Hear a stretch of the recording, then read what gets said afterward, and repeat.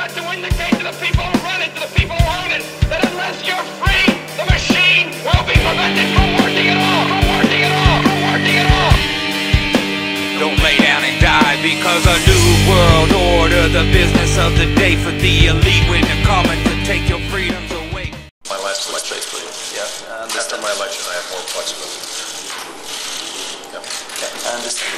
I transmit this information to Vladimir and I stand with him.